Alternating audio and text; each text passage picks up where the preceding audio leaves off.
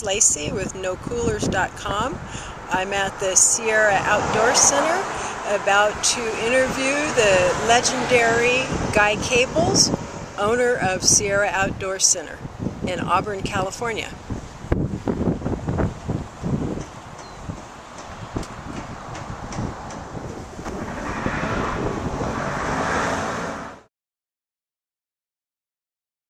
Have our second annual really cool Auburn River Festival.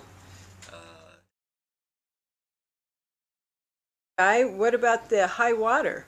Well, like I said, that's one of the reasons we've moved the festival back a whole month, because of this record snowpack.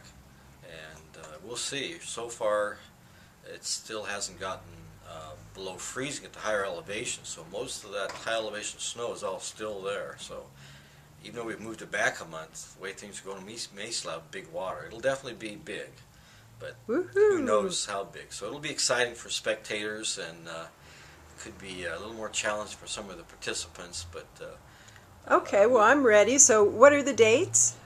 well, we moved it back to June 17th to the 19th.